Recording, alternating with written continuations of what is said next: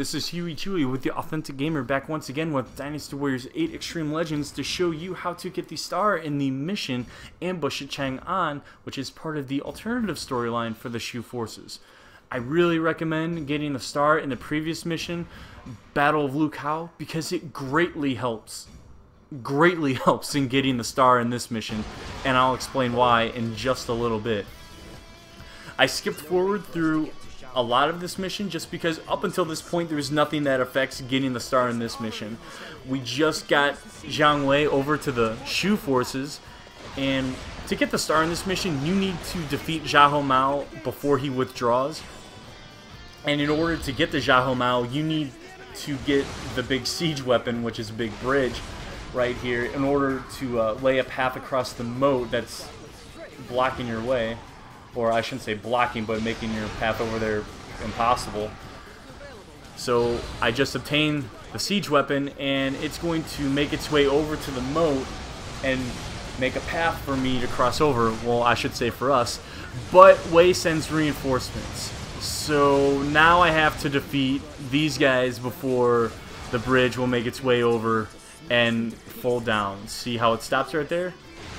Or alternatively, I could get the star in the previous mission and get the Wu reinforcements, and they'll actually take care of the enemy reinforcements that just showed up. So see how the bridge just left? Yeah, so you don't even have to defeat the enemy reinforcements. Wu shows up and they'll be like, we got this.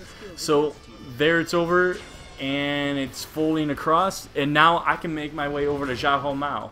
See how easy that is if you get the star in the previous mission? It just saves a lot of time, because if you don't get the star in the Battle of Luqiao and don't get the reinforcements, it just makes things a lot harder, because you have to defeat all the reinforcements before that bridge will make its way over and fall down.